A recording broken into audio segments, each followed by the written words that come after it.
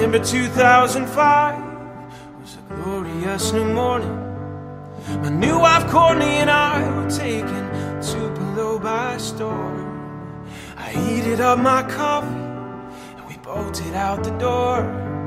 I got behind the wheel of my sexy Ford Escort. I said, Courtney, let's go fast. I slammed my foot down on the gas. In 20 seconds or less, we were going 35. But hey, in my neighborhood, that's fast. But I heard Courtney gasp. I tried to turn the wheel, oh, but it was much too late. John T. Vines, I'm driving 35. I hit a garbage truck with my brand new Ford Escort. And John T. Vines, I'm happy to be alive. I only broke my femur and got coffee on my shorts. And all I know is that life is much too short to live inside the light.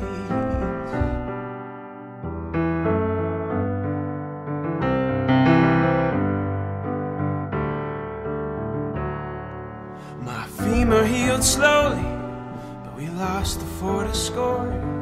Well, Courtney took on double shifts while I sat on the porch.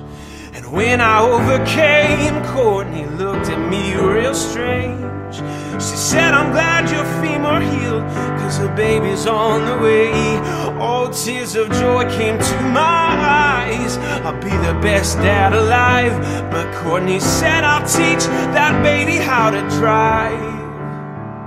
Well, John T. Vines, I'm driving 35.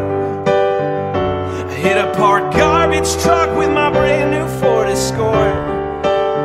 Well, John T. Vines, I'm happy to be alive. I only broke my femur and got coffee on my shorts. Well, all I know is that life is much too short. Oh, all I know is that life is much too short to live inside